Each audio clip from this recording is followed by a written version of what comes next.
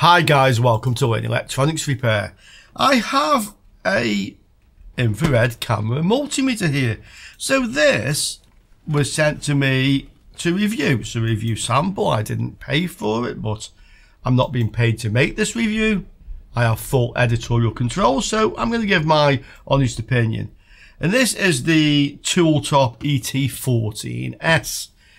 I think a lot of you who follow the channel regularly will know that I reviewed the ET14S last year. And I would say of all the items I reviewed, this was the most popular. This is the one that most of you then bought after the review. This is the updated version, the 14S. So let's have a look at this. Let's see how it compares. And let's see if it is actually better. In the box, I have two manuals, one English, one Chinese. I think we'll use this one. This is the quick guide. And, you know, thermal camera multimeter, I think I should know enough about these sort of devices. So let's see if we can just work this intuitively. There is a quick description of the buttons. Power, switch color palette, okay. Long press, short press, change multimeter. This means range when they say gear. Short press, yeah, this is your hold on the multimeter. Long press to save, yeah, screen capture. Voltage, resistance, diode, the various ranges, okay. I noticed there is a connection here for current range. The ET14S could not measure current, so that should be an improvement on its own. It looks like the buttons which have a long press mode actually show you the symbol, so the bottom one is for long press. If so, that's actually rather nice. British nut bracket interface. Does this mean you can fit this onto a tripod? Interesting if you can. And then again in multimeter mode, same sort of things. I think we can figure out quite easily that the long press is for the lower legend on the buttons. That should make this quite easy to use. Let's have a look at the multimeter thermal camera itself. This comes in a nice little case. No carrying handle, but nice protective case.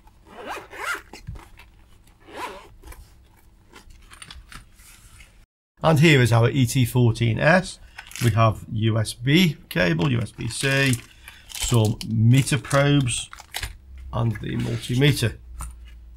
Oh, and look, a spare fuse. That's nice. That is nice. Well thought out, that. The meter probes are your standard type, not the piercing type, or standard meter probes. What you would normally get with a multimeter, to be quite honest. I always tend to use my own leads anyway. I have preference for piercing ones, but these are usable. Let's look at the multimeter itself. So there's a little screen protector on here. Okay, does this come with batteries already charged? Power button? Yes.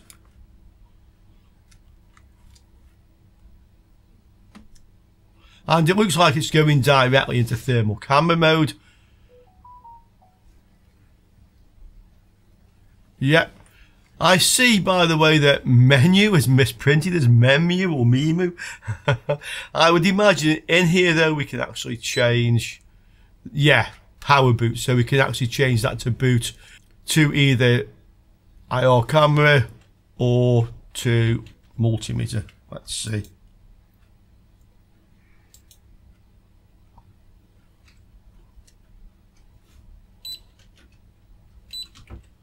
Yeah, these are not touch icons, although they look like touch icons, okay.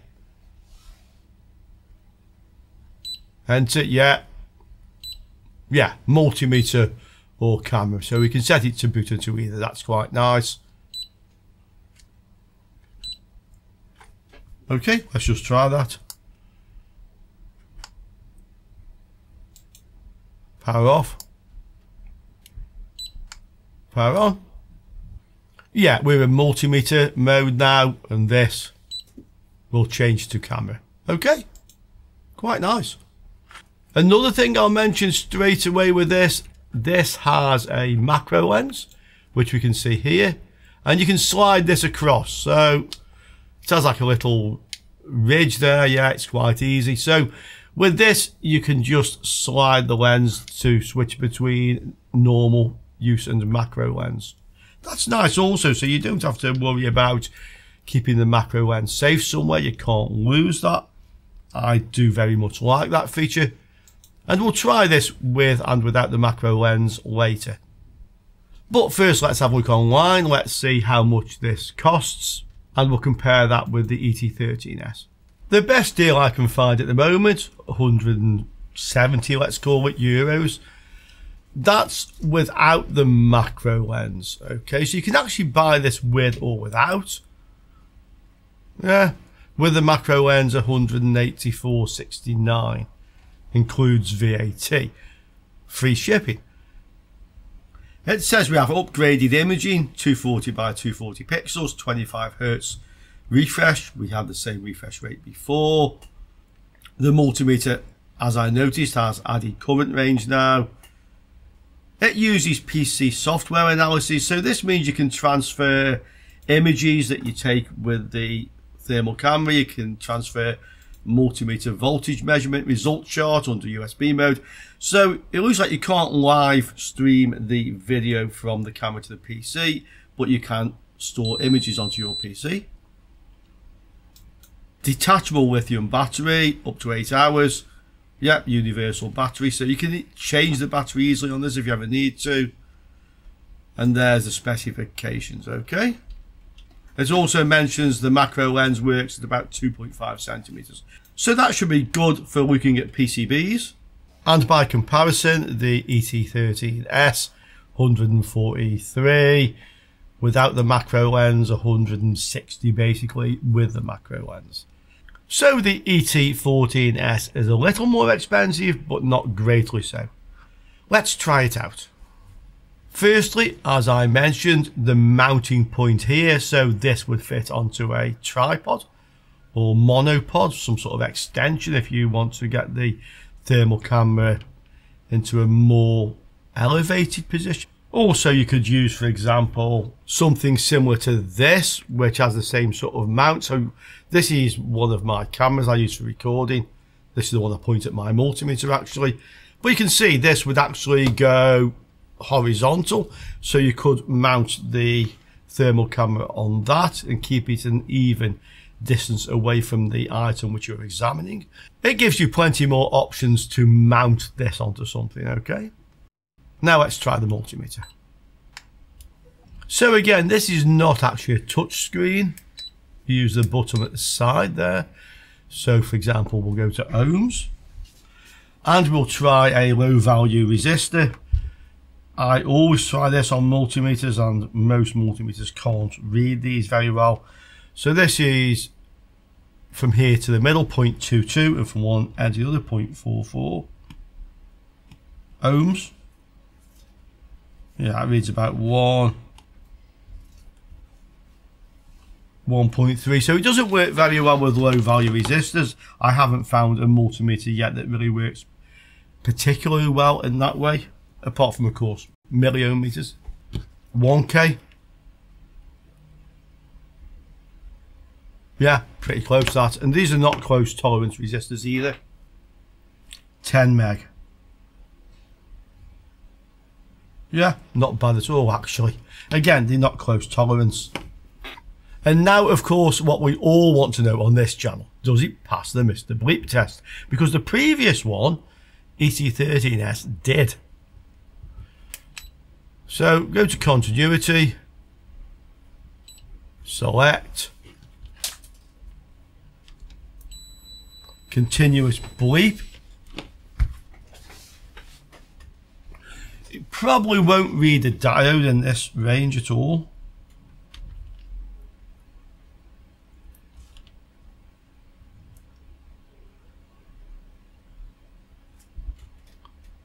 Oh, okay, this diode confuses it. Yeah. That's a normal 1M4007 silicone rectifier. Let's try a Schottky. Yeah, that confuses it. Let's go to diode range. Do we have to press select? I'm not sure. Let's just see.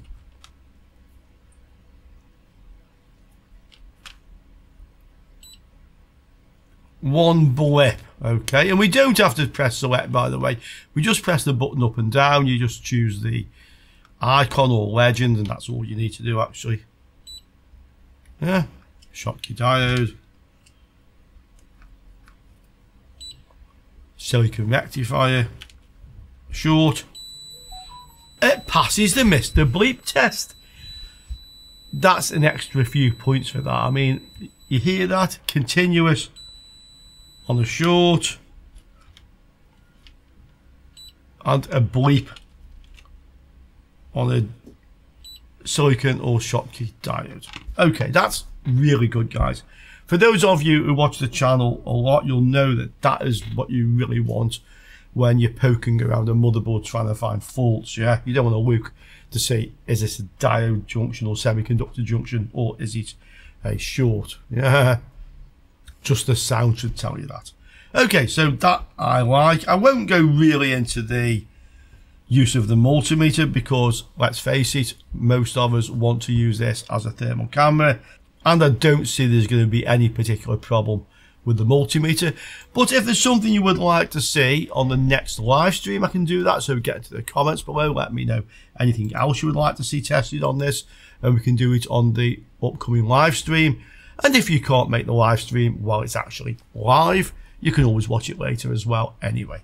Okay, so let's try the thermal camera. Okay guys, this is a little bit hard to show you when I'm looking around the room. Much easier, of course, when I'm looking at the PCB.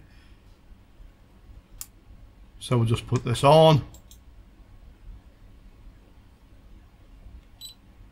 Switch to infrared. We'll slide the macro lens away. Okay, let's have a look what we have. Oh, yeah, I think you can see it quite clearly. So there's Julie over there. There is the air conditioning up there, the aircon.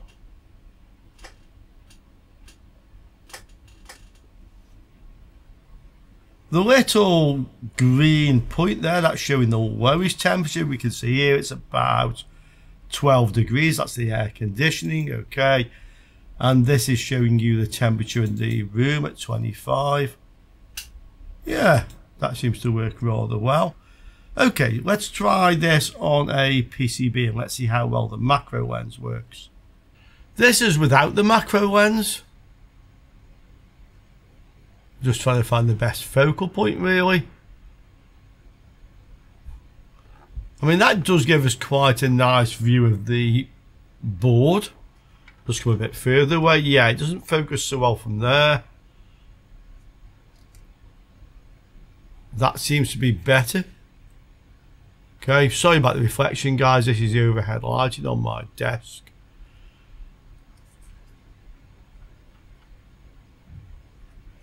So that's given us quite a nice overview. Now let's try with the macro lens. So we simply slide this across. Okay. Well, we have a nice view of all the very small components on the board. Okay. Yeah, looks nice. Let's try some different palettes. Yeah, so just hold the button in.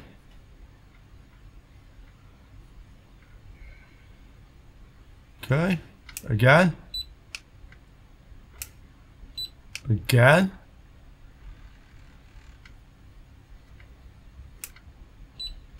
Again.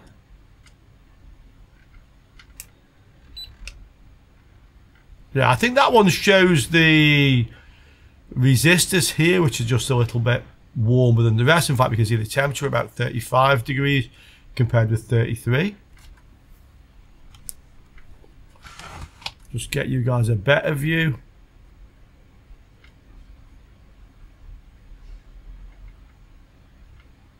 Okay. This is certainly suited to close-up inspection on PCBs. Yeah, we can see the clock crystal there. Okay.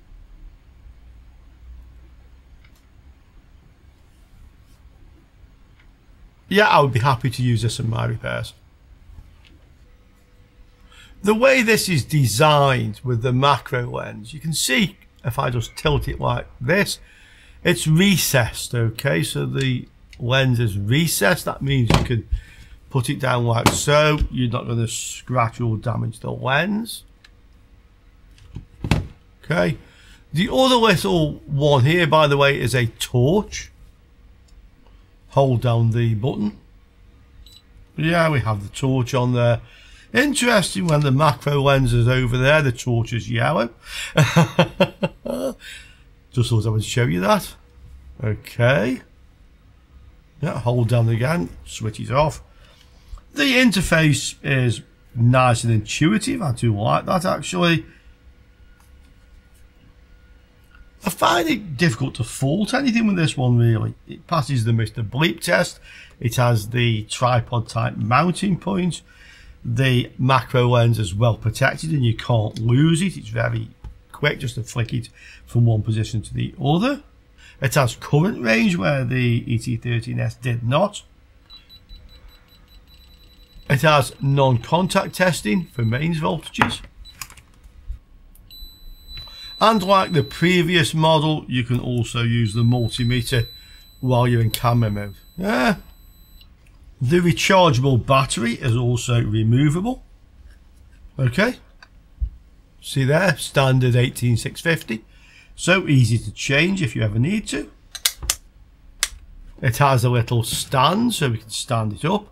That's easy for me to read from this position, and to be quite honest, although the camera which you guys are watching through is coming from a very sharp angle,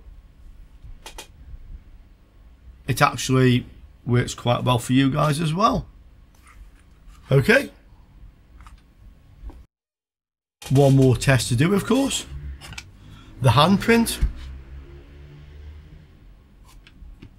Yeah, that's absolutely fine. Very, very sensitive. Guys, I give this one the thumbs up. What's not to like? Yeah, it does what I'd want it to do. Be very interesting to hear what you guys think about it down there.